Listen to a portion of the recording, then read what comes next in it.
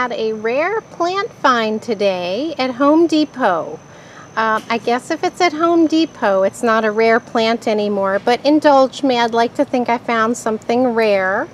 And that is a African golden candelabra, and it's a Euphorbia Ammak Variegata, and it needs bright light, so I'm going to have to really struggle hard to find bright light for this one.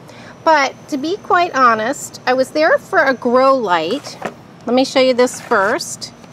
I have this LED plant grow light.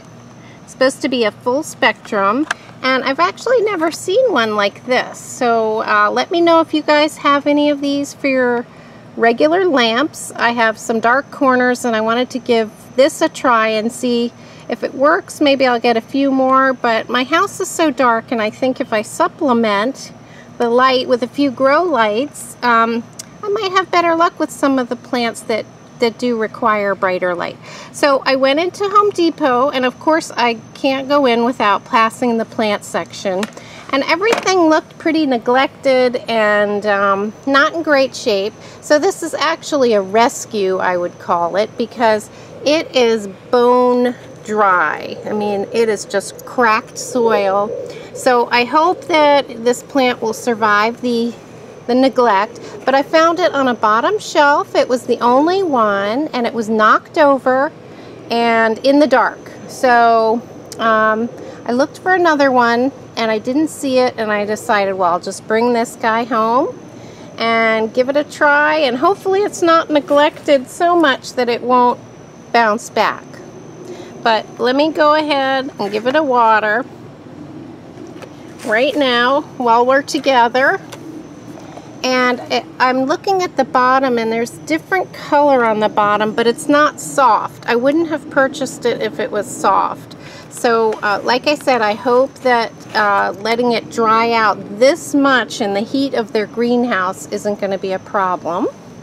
But let's give it a good drink. And I did read that during the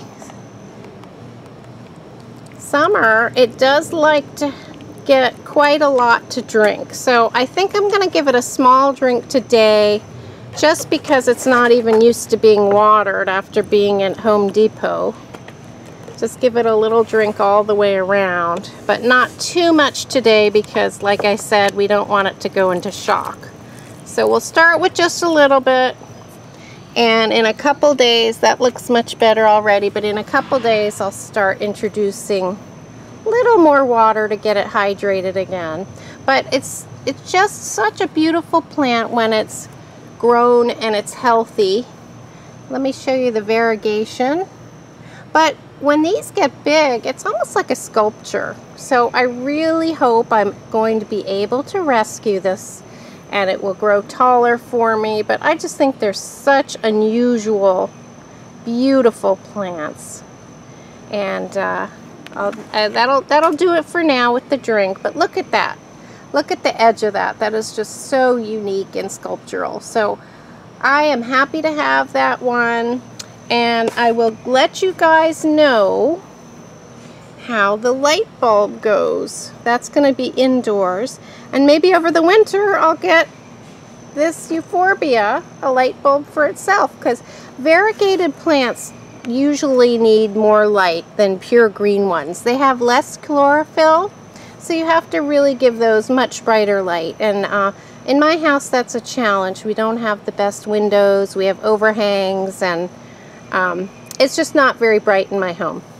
So this is one that I probably will have to supplement the light on. And I'm hoping, like I said, I'm hoping that the neglect that it got at the store isn't going to kill it, and it will enjoy being here in my collection. So thanks for tuning in, guys, to see my new addition and my plant rescue. And hopefully in future updates, you'll see this guy thriving. Thanks for watching. Bye.